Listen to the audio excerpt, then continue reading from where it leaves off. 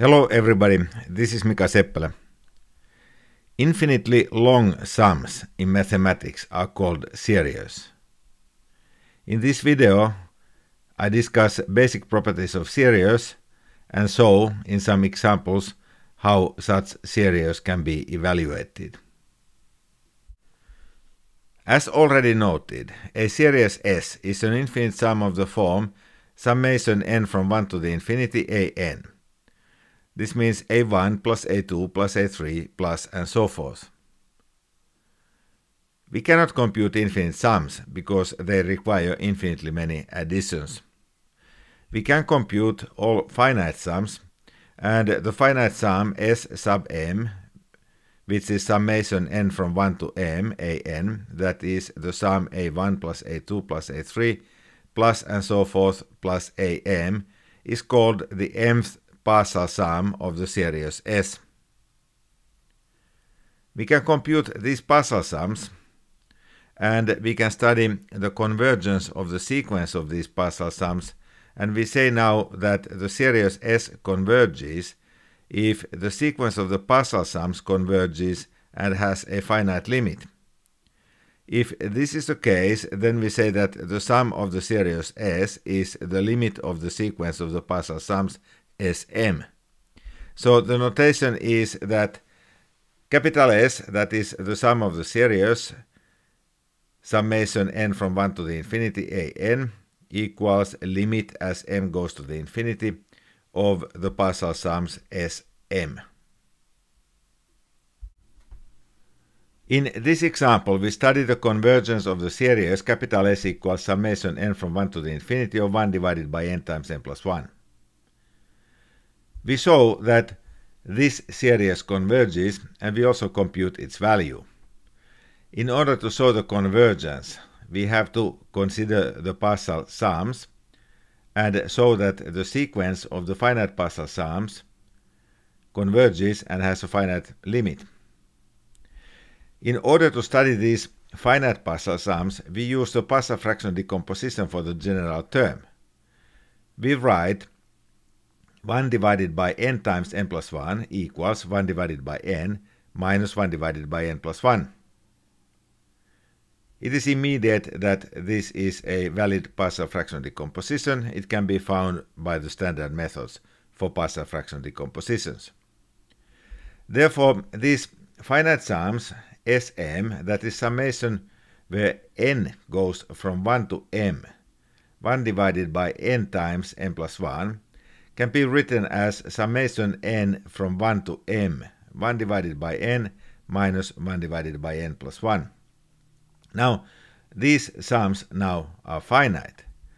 Therefore, this finite partial sum Sm can also be written as the difference of the sums summation n from 1 to m, 1 divided by n, and the sum n from 1 to m, 1 divided by n plus 1. The first sum is 1 plus 1 half plus 1 third plus and so forth plus 1 over m. Then we subtract from this sum the sum as n goes from 1 to m of 1 divided by n plus 1. That latter sum is 1 half plus 1 third plus and so forth plus 1 over m plus 1 over n plus 1. When we subtract these two expressions, cancellation happens. First, 1 half cancels with the negative 1 half in the latter sum. 1 third cancels with negative 1 third, and 1 over m cancels with negative 1 over m, and all the terms in between also cancel out. So we conclude that this partial sum, capital S sub m, is really only 1 minus 1 divided by n plus 1. And now this sequence of numbers 1 minus 1 divided by n plus 1 converges as m goes to the infinity and has as its limit 1. Therefore, we conclude that the series capital S converges and that its sum is 1. If the series summation n from 1 to the infinity an converges, that is, has a finite value, then necessarily the limit of this general term an as n goes to the infinity is 0. This is a theorem which we prove by observing that am, that is the mth term of this sum, equals summation n from 1 to m, an, minus summation n from 1 to m minus 1, an. This means that the limit of these general terms a sub m as m goes to the infinity is the same as the limit as m goes to the infinity of summation n from 1 to m, an, minus the limit as m goes to the infinity of summation n from 1 to m minus 1, an. But as m goes to the infinity, also m minus 1 goes to the infinity, and this means that this limit of the general term a sub m as m goes to the infinity equals summation n from 1 to the infinity an minus summation n from 1 to the infinity an. But this is 0. It is 0 because we had assumed that the series summation n from 1 to the infinity an converges. Therefore, these infinite sums have a finite value and the difference is therefore 0. In this example, we saw that the series summation n from 1 to the infinity n times sine 1 over n diverges. In order to do this, we use the theorem which says that if a series converges, then the limit of the sequence of its general terms is 0. So here the general term is n times sine 1 over n. And n times sine 1 over n can also be written as sine 1 over n, and that divided by 1 over n. As n goes to the infinity, 1 over n goes towards 0 through positive numbers. If we write alpha equals 1 over n, we observe that the limit of n times sine 1 over n as n goes to the infinity is the same as the limit of sine alpha divided by alpha as alpha goes to 0 through positive numbers. But we already know that this limit is 1. Therefore, we conclude that the general term of this series, summation n from 1 to the infinity n times sine 1 over n, approaches 1 as n goes to the infinity, and this means that the series cannot converge. Hence, it diverges. Assume that the series summation n from 1 to the infinity an and the series summation n from 1 to the infinity bn both converge and that c is a real number. Then the series formed by the terms c times an converges, and its value is c times the sum of the series of the terms an.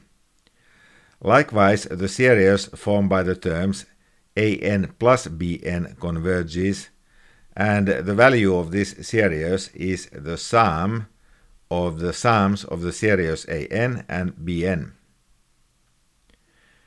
And in the same way also the series formed by the terms an minus bn converges, and its sum is summation n from 1 to the infinity an minus summation n from 1 to the infinity bn.